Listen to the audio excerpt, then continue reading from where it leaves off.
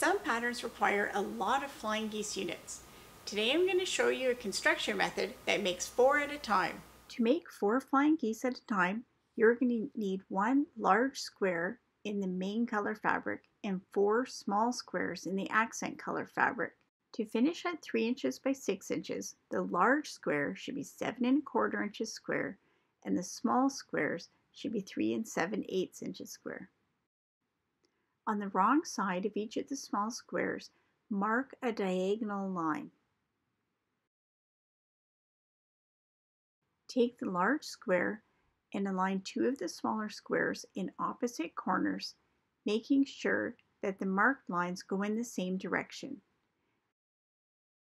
Pin to hold in place right sides together.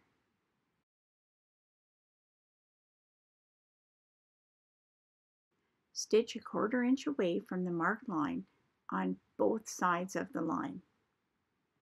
Cut on the line to make 2 pieces and then fold back the small triangles and press. Once it has been pressed, take another of the small squares and align to the corner of the piece. Stitch a 1/4 inch seam on either side of the marked line. After stitching, cut on the line and then gently fold back and press. There are your flying geese unit, just the right size. Repeat with the other piece to make 2 more flying geese. What's so good about this method of flying geese? It's easy construction once you learn the steps. You only cut squares, which is easy to do accurately. It makes 4 at a time, which is convenient since most patterns use multiples of 4. There are some things that are not good. Marking all the lines is time-consuming.